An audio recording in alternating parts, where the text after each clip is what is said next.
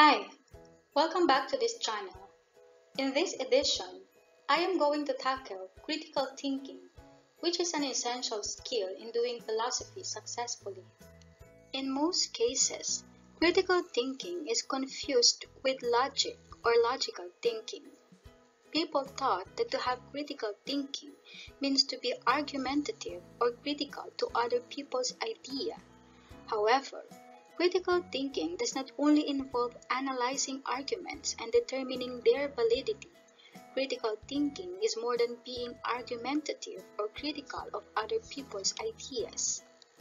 Critical thinking is the process of actively and skillfully conceptualizing, questioning, criticizing, analyzing, synthesizing, evaluating, and judging informations or ideas gathered from or generated by observation, experience, reflection, reasoning, or communication as a guide to form a sound judgment or decision. It is the ability to think clearly and rationally about what to do or what to believe. It also includes the ability to engage in reflective and independent thinking. A person with critical thinking skills is capable to do the following. 1. Understand the logical connections between ideas. 2. Identify, construct, and evaluate arguments. 3. Detect inconsistencies and common mistakes in reasoning. 4. Solve problems systematically. 5.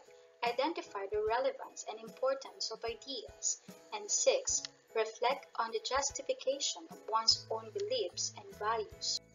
A critical thinker is able to be creative, reflective, adaptable, and can evaluate evidences to decide for oneself what is accurate, what is relevant, and can reflect on gathered information to construct wise decisions.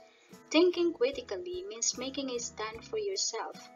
It can be difficult not to be swayed by family or close friends to view some things or take on certain prior beliefs that just feels right. But learning how to use these higher order thinking skills can help you to feel much more confident in your own opinions and conclusions. Moreover, critical thinking is also about a sense of discovery and excitement by looking for proofs or evidences to support assumptions or beliefs.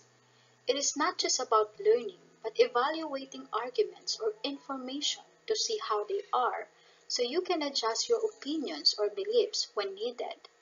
It allows you to examine problems multiple times so you can reject incorrect information.